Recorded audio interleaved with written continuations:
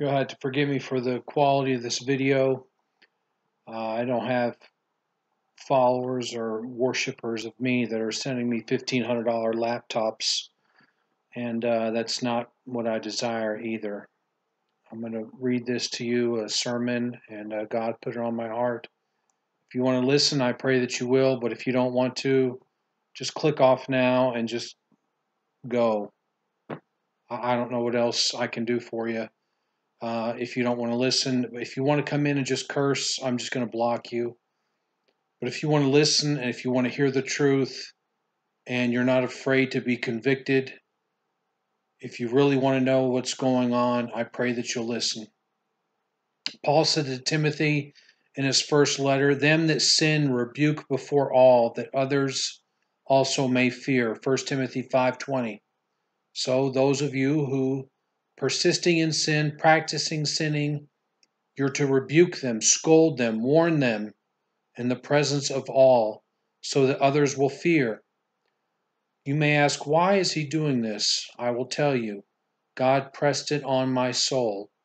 Expose the false teachers. I don't have 3 payment options below. Example, some of you have asked, how could you donate to my ministry? Yet if you're tithing, you're under a curse. But it's okay to give to me. I don't want your money. If you offered me $1 billion to stop what I'm doing, I would say no. God's truth will get out. I just pray that these will not be used as a witness against you and that you will act on the truth instead of chalking up your eternal life to a big joke, and it's not. You've believed fables. You want the Word of God to be taught to you in the right context. And what did Paul really mean by that? By a teacher with no authority who consistently dumbs down and dilutes God's holy word. Why? Because you can't handle the full strength, and that's just the truth. You think it's cool and funny to be told, hey, you don't have to follow Jesus to be saved. In fact, when reading the Bible, if it doesn't make you feel good, if you come under conviction, just put on some grace goggles and you call yourself a Christian. When the power of God's word is messed with, decreased, bended, twisted, manipulated, the edge is taken off like a dull knife. It cannot cut through to the very core of one's hearts and intents. The word of God will not pierce through when it's dull. Hebrews 4. Even though you're told Hebrews is not for us, no salvational properties or any issues, it's not meant for us, not meant for the Gentiles. I will tell you, Hebrews 4:12 says, "For the word of God is quick and powerful, and sharper than any two-edged sword, piercing even to the dividing asunder of soul and spirit, and of the joints and marrow, and is a discerner of the thoughts and intents of the heart." Pretty powerful stuff for just one verse. A discerner of the thoughts and intents of the heart. Yet you're told the entire book of Hebrews, not meant for you. That's a lie. Amidst a sea of lies that you are latching on to, the same videos day in and day out, the same theme that you're hearing, and the same comments. Oh, yes, you're right. Everything you say, I'm so grateful for you. I'm so blessed to have you as a teacher. You're so wonderful. Yes, grace, grace, grace. And then on to the next video. Yes, it's so wonderful, so great. It's so great to be eternally saved. You must be first saved to claim that. You can't just let someone pronounce you saved. God has to save you first. You must be born again. So you're locked in to this air. It's called the spirit of air. It's a false Holy Ghost, and the devil will give it to you gladly. And he'll drag you right down to hell with him. When the word of God is tampered with, the effect is not there. It doesn't take on the same effect. It can't. So there's no conviction. There's no godly remorse or grief or conviction over your sin.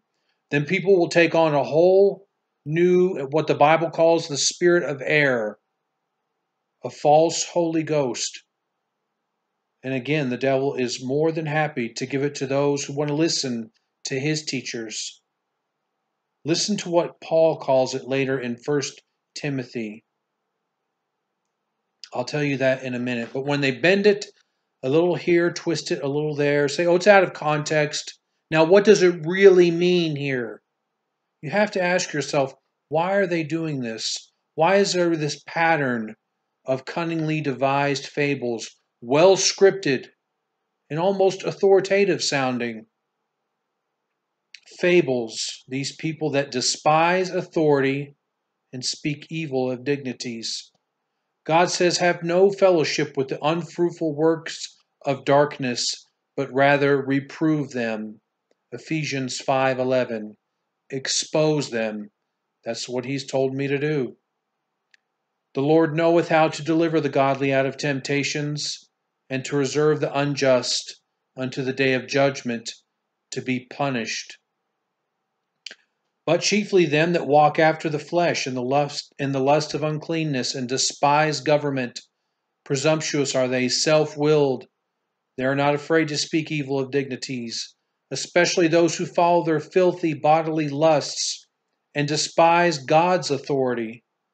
These false teachers are bold and arrogant and show no respect for the Word of God. They show no respect to born-again believers. And so what is the pattern of people that when you rebuke them, as Paul says to do, when you instruct them, what do I often hear? What do I often see? Because they've taken on this false spirit, what happens? They'll either block you, or they'll curse you out, or they become enraged. And this, my friend, the Holy Ghost would never do.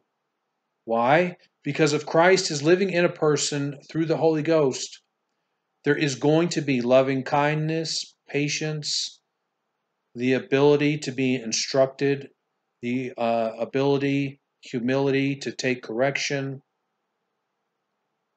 and sometimes to have to admit, you know what, you're right, I was wrong. But those that despise authority, I just told you, especially those who follow their filthy bodily lusts and despise God's authority. These false teachers are bold, full of pride, arrogant, and hate to be exposed. Do you know anyone like this? They despise authority. It's a Jezebel spirit. May even claim to be a great teacher, and yet they preach a gospel that takes on a licentious overtone, if you will. It's everyone gets this thought that, well, now since I'm no longer under the law and under grace, the mindset is I can do what I want. It's not a salvation issue. You're not dead to sin, you're still dead in your sins. That means you've not been born again. When you try to instruct these people in what Jesus says, what the Word of God says, what Paul had to say, Paul suffered too when he was getting the word out.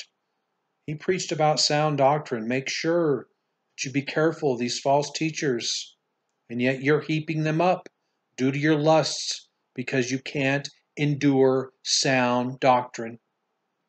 He warned believers, he warned churches about these false doctrines and false teachers, devils that will teach doctrines of demons.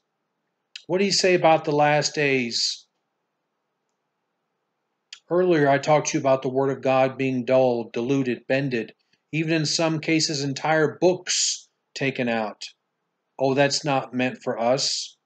So who gave them the authority to take God's Word out? They will pay for it with their very souls.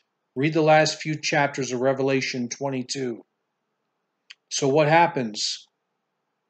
1 Timothy 4:1. The Spirit clearly says that in the latter times some will abandon the faith and follow deceiving spirits and doctrines taught by demons. I've made several videos about this already. You know exactly who I'm talking about. These people who are indwelt with demonic spirits, the Jezebel spirit, the Ahab spirit, lying spirits, false spirits, you follow them because you're told you don't have to follow Jesus Christ, but you follow these teachers willingly and with glee and happiness. You count on them for everything, and you love them, and you adore them, and you worship them. You do not worship Jesus Christ. What is so wrong about being obedient to Jesus Christ? What is it that you're afraid of? What sin is it that you're not willing to let go? God knows. So what is it? So instead of accepting the truth, you come up with your own doctrine, hyper grace, free grace, what's known as antinomianism. Comes from two Greek words, anti meaning against and nomos meaning law. Antinomianism means against the law. Stay with me for a second.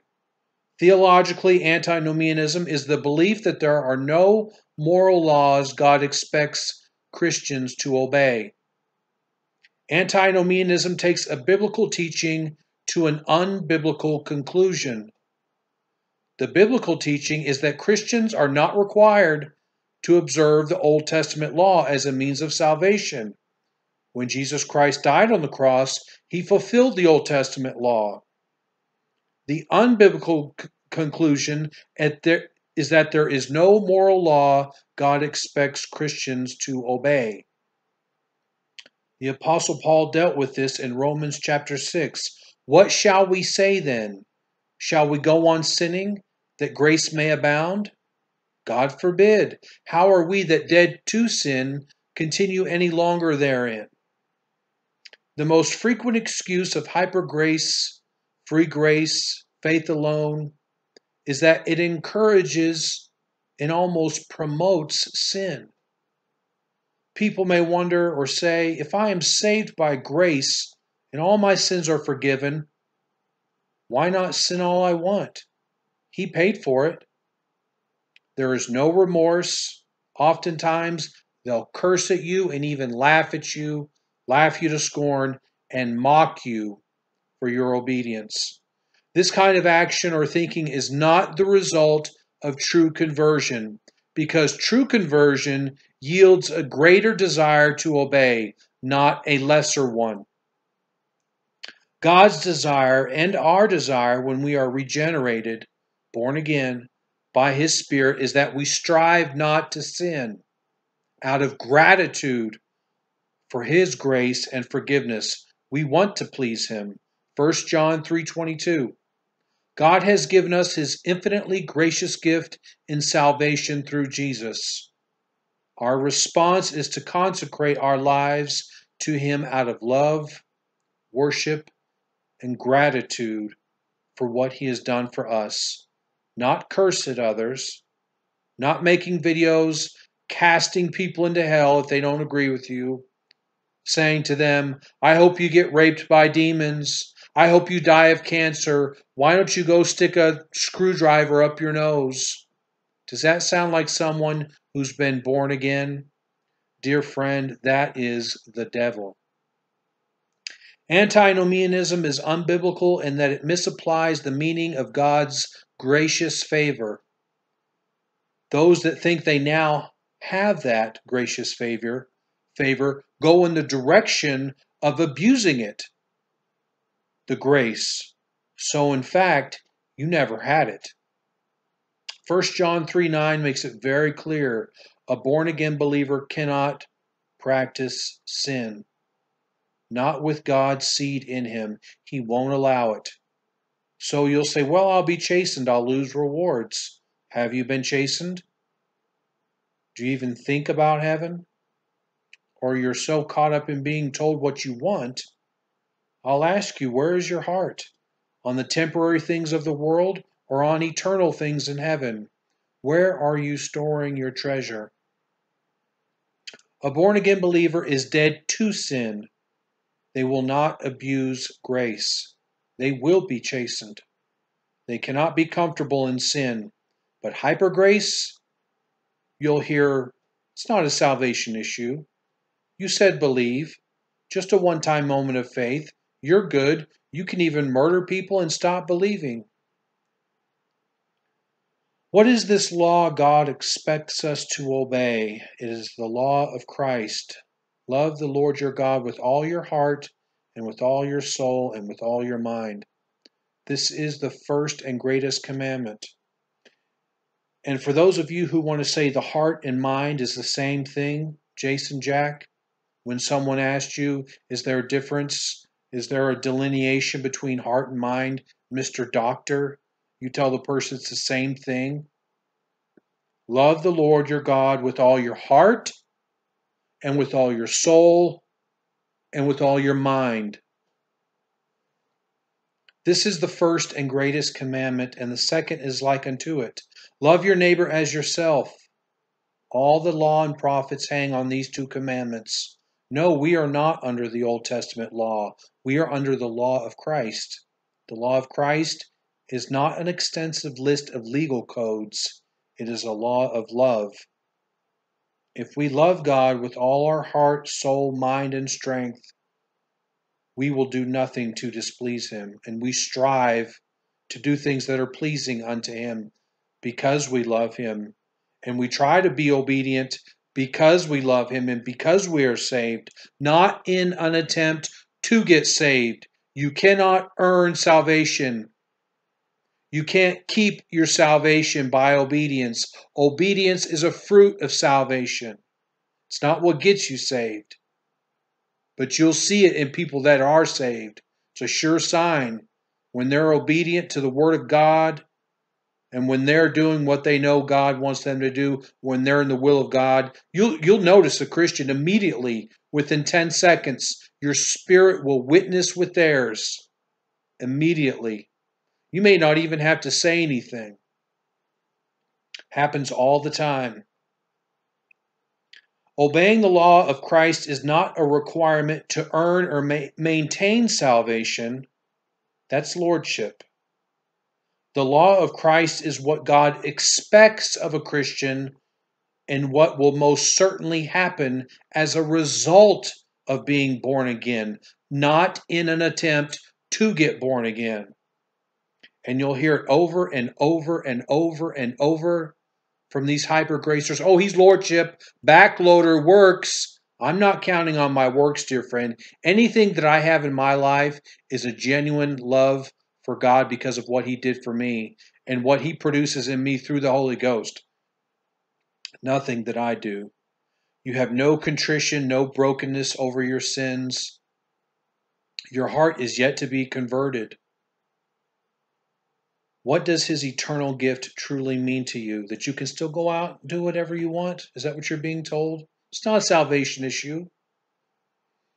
Antinomianism is contrary to everything the Bible teaches. God expects us to live a life of morality, integrity, with love. Jesus Christ freed us from the burdens and the commands of the Old Testament law, but that is not an excuse or a license to sin, but rather a covenant of grace. Peter made it very clear, do not use your liberty as a cloak of maliciousness. What is it so hard to understand about that verse alone?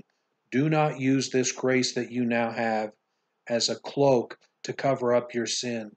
God forbid. Romans 6, it mentions it a few times. Verse 15 says, what, shall we then sin because we are not under the law but under grace? God forbid. Know ye not that to whom ye yield yourselves servants to obey, his servants you are to whom ye obey, whether of sin unto death or of obedience unto righteousness?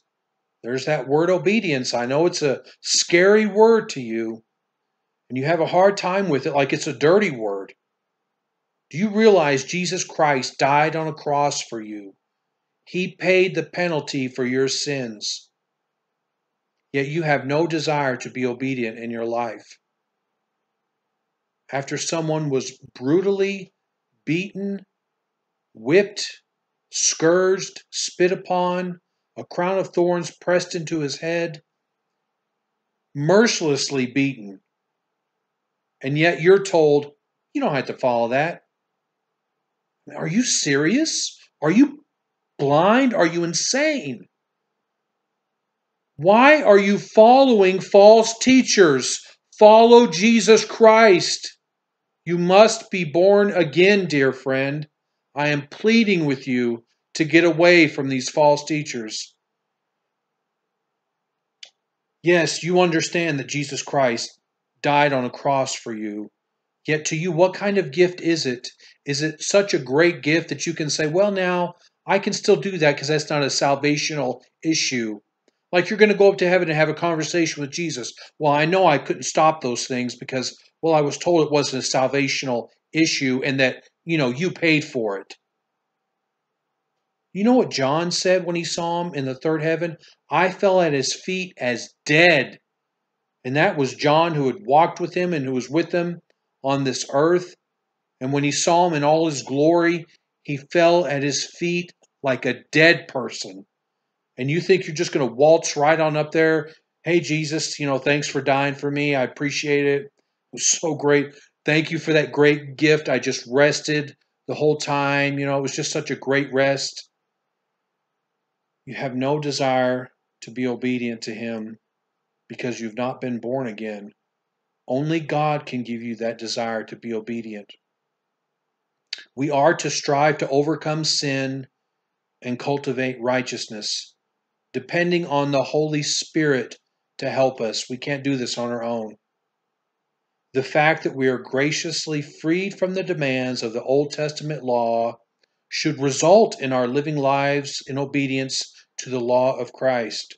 1 John 3-6 declares, we know that we have come to know him if we obey his commands. The man who says, I know him, but does not do what he commands is a liar, and the truth is not in him. But if anyone obeys his word, God's love is truly made complete in him. This is how we know we are in him. Whoever claims to live in him must also walk as Jesus did. And so when you rebuke these filthy dreamers, these despisers of good, those who have no desire or any unction at all to do anything for Jesus Christ, to walk pleasing unto him, or to have any fruit in their lives, they even mock people. Watch out for fruit inspectors. That's what the cross means to you.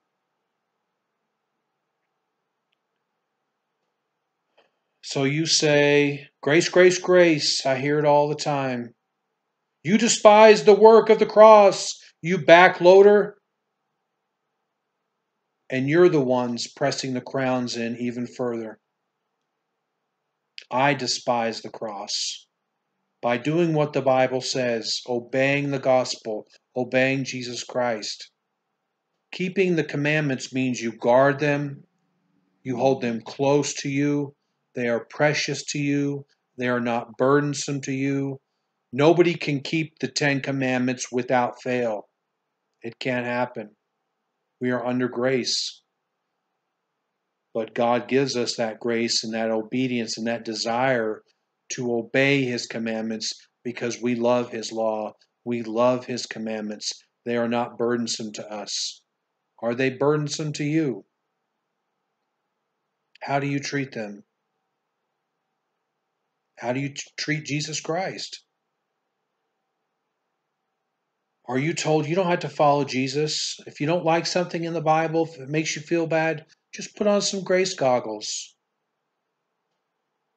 Being filled with all unrighteousness, fornication, wickedness, covetousness, maliciousness, full of envy, murder, debate, deceit, malignity, whisperers, backbiters, haters of God, despiteful, proud, boasters, inventors of evil things, disobedient to parents, without understanding, covenant breakers, without natural affection, implacable, unmerciful, who knowing the judgment of God, that they which commit such things are worthy of death, not only do the same, but have pleasure in them that do them. And you encourage others to do it. And I'm the one that despises the cross. My friend, you may be a false convert. If you are getting enraged or you lash out, you don't like what you're hearing because you can't endure sound doctrine, you've taken on the spirit of error. Your heart will become harder each day that you listen to a lie. It will continue to get harder, and you will walk further and further and further away from the truth. As long as you have your little clique of friends that are going to pump you up and make you feel good and confirm that you're going to be just fine, welcome back, glad you came back to the fold, everything's good here, got to watch out for those fruit inspectors over there. Is that the new heart? When you see cursing at others that are in disagreement with you, calling you a scumbag, saying filthy things about others, absolutely filthy, totally classless, as one person put it.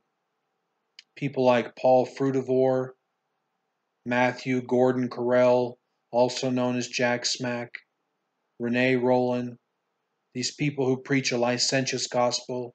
Is this who you're following? People like Nyanda Bundu, who's quick to defend her queen, who's quick to defend this doctrine. And if you don't like it, you can get the hell out. Rip half the Bible out, she says. There are many false spirits out there, friend. Which one are you following? You will see it when you see that arrogance come out. You will see it when you know they despise authority, when they refuse correction, they despise the Word of God. Is that Christ living in this person?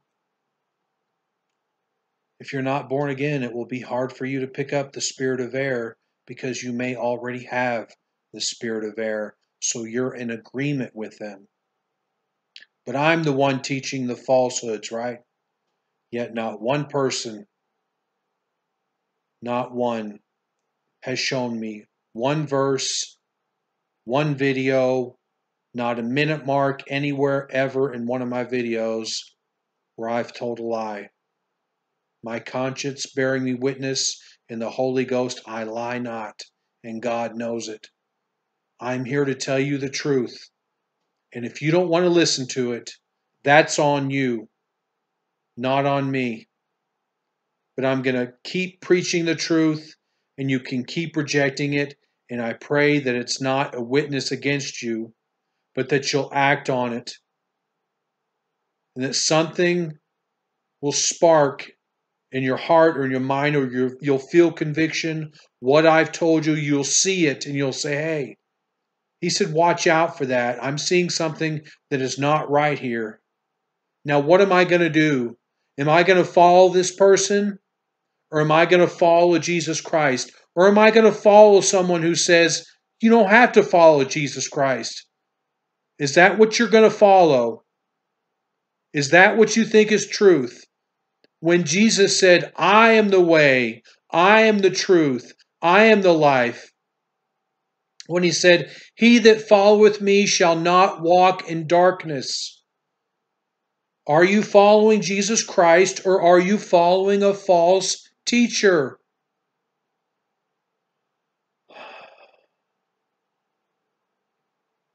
You cannot take on and listen to false doctrine and be born again. It's impossible. 2 John makes it very clear. Ye have neither the Father nor the Son. The Bible says, he that has the Son has life.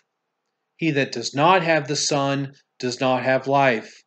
So if you've taken on a false doctrine that just said you don't have the Father or the Son, if you're not in Christ's doctrine, then you don't have eternal life. You have a false spirit of air, and you refuse for anyone to tell you any differently. God is giving you space to repent, dear friend, and that's not a bad word. It's a gift from God, and He will grant it to you. Repentance unto life, where for the first time in your life, you will know what it means to grieve over your sin. You will understand, just even if it's minutely, what Christ suffered on that cross on that day. And it will mean something to you, not for you to say, He paid for it, so it's not a salvational issue. That's not going to be the mindset, dear friend, of someone that's born again. You will not have that heart like that. God gives you a new heart and a new spirit. So do you have that new heart and new spirit, or are you just listening to people due to your own lusts because it's what you want to hear because you can't endure sound doctrine? And you'll believe anything they'll say. And you'll have all these people coming down below you. Yeah, she's right, or you're right. We're just right. Everything's right. Yes, that's the way it is. And oh, it's so great. We're just resting now. I'm glad I'm going to a church that preaches what I want to hear. Is that you? Are you seeking Jesus Christ? Are you seeking to follow Jesus Christ? One person the other day told me, if you don't tell me what I want to hear, if you don't say yes to these questions, I'm blocking you. And he blocked me because I didn't compromise. What am I supposed to do?